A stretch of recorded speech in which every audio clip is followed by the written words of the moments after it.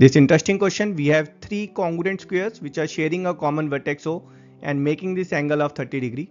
Exciting part is with this given data we have to find value of angle alpha. Let's check the solution.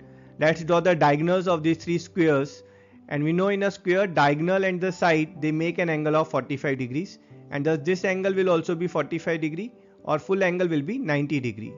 Now with OC as the radius, if we'll draw a circle, it will pass through point B and A also, as all these three lengths are equal. And in a circle chord AB, it's subtending an angle of 90 degree at the center, and by theorem we know that it will subtend half of that angle at the circumference, and thus value of alpha is nothing but 45 degrees. And here we'll observe this 30 degree has no role to play. So if we'll rotate this square to whatever degree, the value of angle C will remain 45 degree.